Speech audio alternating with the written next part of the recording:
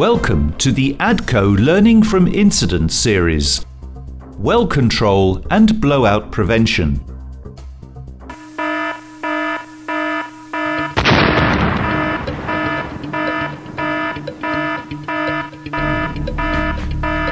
We will be sharing with you some information on well control during drilling, the various systems put in place to control a well and prevent a blowout incident from occurring.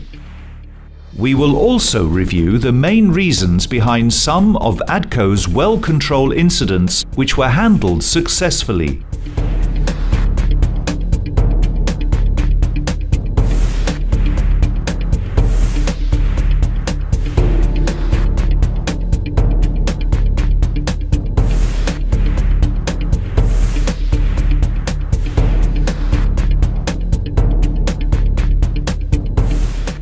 Prior to the preparation of the drilling program, the asset development team submits the final well prognosis to the drilling team. The well prognosis is initiated by the petroleum engineer. The reservoir engineer then makes a planning overview and provides the required formation pressures and temperatures. Then the following data is completed: geodetic data, conceptual data, geological data, reservoir data, geophysical data, and petrophysical data. Once all the data is entered, the well prognosis will be approved by the Reservoir Operations Asset Team Leader and will be published in ADCO system. Let's begin by explaining well control. While drilling, it is essential to perform activities in a safe way, which will prevent uncontrolled flow of formation fluids and gases from the reservoir to the wellbore and surface surroundings. This is called well control. This includes measures, practices,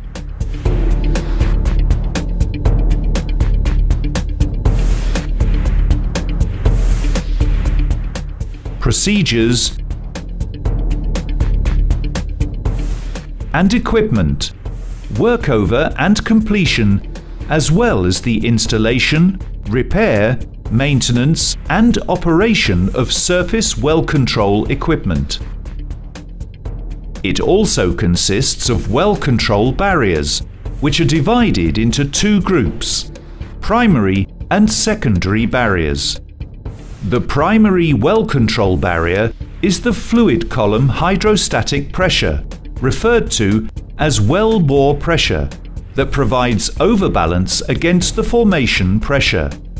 This column must be monitored and maintained during drilling and tripping to prevent formation fluids from entering into the wellbore. During drilling, if the fluid column is not maintained with adequate mud density, making the formation pressure more than the hydrostatic pressure, formation fluids will find a way into the wellbore and a kick will occur. In this case, the well must be secured and killed. There are other cases when a kick can occur. Let's review some of them. While tripping, if there is a failure to keep the hole full of mud to maintain adequate hydrostatic head, then the hydrostatic pressure will be less than the formation pressure, inducing a kick. Swabbing while pulling out of a hole too fast can produce a suction effect, resulting in a decrease in the bottom hole pressure large enough to allow formation fluids to enter the wellbore, creating a kick. When drilling takes place too fast and into depleted reservoirs without proper reinforcement, it can lead to cracking in the walls and thus losing fluids into the formation, inducing a kick. Once a kick is detected, The secondary well control barrier, blowout preventer, BOP, must be activated immediately by the driller to secure and shut the well for killing operations. This is done by closing the BOP using one of the BOP control panels, one situated on the rig floor and the second situated in the Kumi unit. The driller will shut in the blowout preventer to stop the flow of formation fluids out of the wellbore. Then he will activate the alarm and notify ADCO drilling supervisor and rig manager.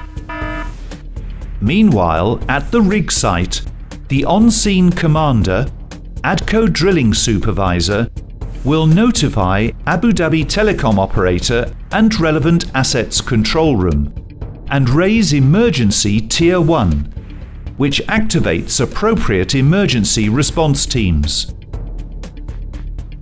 Unnecessary crew will be evacuated to the nearest assembly point. The next step will be to monitor the shut-in drill pipe and the shut-in casing pressure gauges.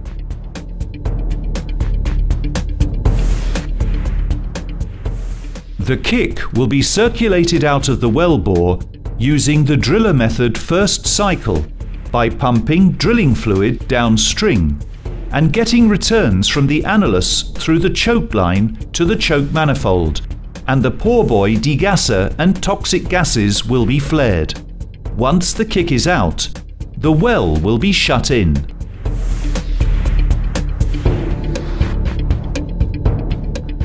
Then, the well will be killed with weighted mud by circulating the kill fluid until both the drill pipe and casing pressures reach zero.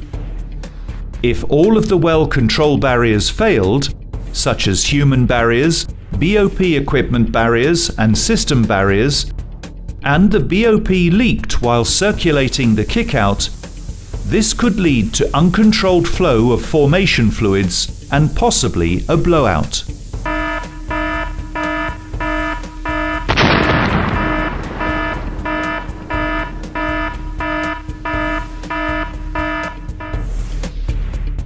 A blowout has massive catastrophic consequences, such as injuries and/or fatalities of personnel, release of toxic gases, pollution of the environment, asset damage, and damage of ADCO's image and reputation.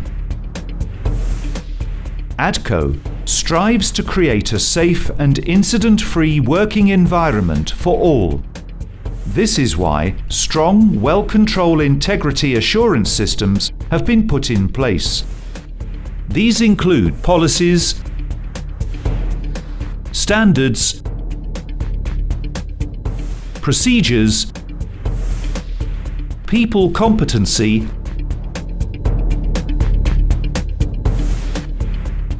and equipment. Despite all of this, ADCO has experienced several well control incidents, which have been managed and controlled successfully, preventing a blowout.